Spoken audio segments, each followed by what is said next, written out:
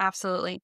So genealogy, traditionally, this is a field for documenting family history. So, I mean, my familiarity with genealogy before I came into this field was when I was trying to build my own family tree, and my mother's adopted, and so I ran into some roadblocks with that, which motivated me to do genetic genealogy. So, genetic genealogy, you combine DNA with traditional genealogy to advance your investigation of your own family tree, or, a client's family tree, perhaps.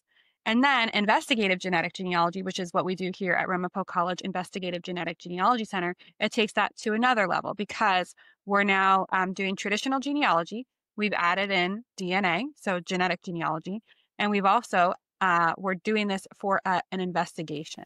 So investigative genetic genealogy. So we're doing this specifically to identify human remains or to identify DNA from a crime scene.